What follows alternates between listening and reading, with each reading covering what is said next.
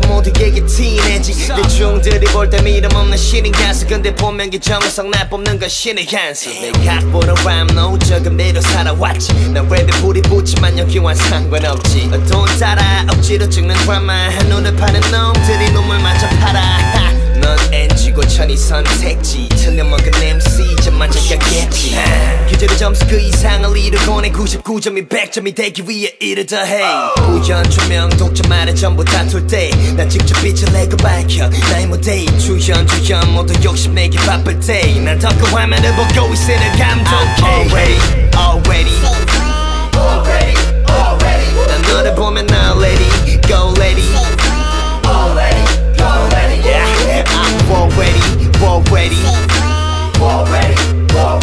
난 너를 보면 나 Lady Go Lady 랩 배틀도 못해본 놈들이 쓰는 배틀 랩 넌 프리스타일로 외로 것보단 더 배틀 해 넌 용돈 벌고 싶으면서 배는 해 아직 보여줄 장기가 없으면 내 배를 째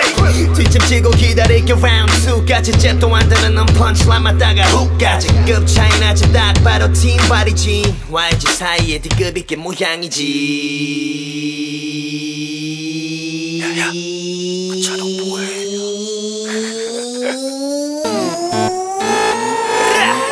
네 팀은 어벤져스가 못돼 알아 왜 얼굴만 좀 팔가라서 못해 아이언맨 힙합을 보내면 니들 모이라고 제눈 가리고 하는데 길이 보이냐고 그 방식은 too old die 들었듯 해소 안 되면 무력한 죽음 끝 구걸한 천국보단 지옥이 더 푸근해 패자부활 사양하고 승자로서 죽을래 I'm already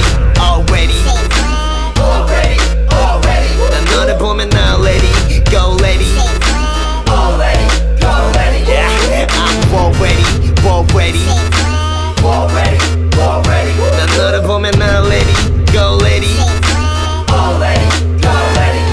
심사기도만 위에 내게 사심이 다 드러난 Big Fish 뼈서부터 떠야 하는 넌 아직 맛보기에 불과해 보여줄 게 많아 회가 바뀔 때마다 바로 초장부터 발라 So let's get loco 1위 후보에 미치지 근데 소울다이처럼 영순위 간의 위치지 넌 돈을 보여줘 난 날 보여줄 수 있으니 쇼미더머니 시즌 3 equal it's me